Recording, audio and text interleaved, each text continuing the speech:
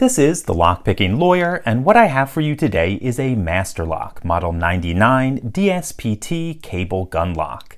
This is essentially a 30mm laminated steel padlock with a 14-inch flexible shackle and a rubber coating on the lock body.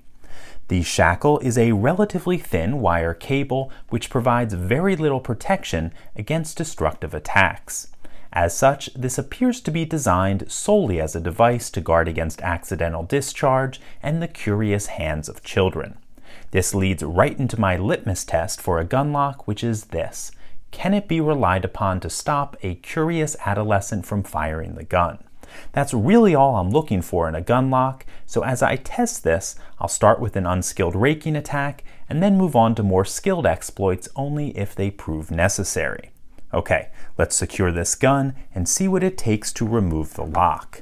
The first thing we're going to do is lock the slide open. Then I will open this padlock, thread the end of the shackle through the action and out the bottom of the handle, and then we can lock it up again. Okay, let's see if we can rake this open first. I'm going to use top of the keyway tension with a 40 thousandths thick wiper insert and this Peterson wave rake. And just that fast, we are into it. So, as you saw, I was able to open this in a few moments with a relatively unskilled raking attack.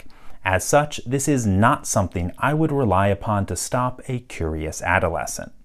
In any case, that's all I have for you today. If you do have any questions or comments about this, please put them below. If you like this video and would like to see more like it, please subscribe. And as always, have a nice day. Thank you.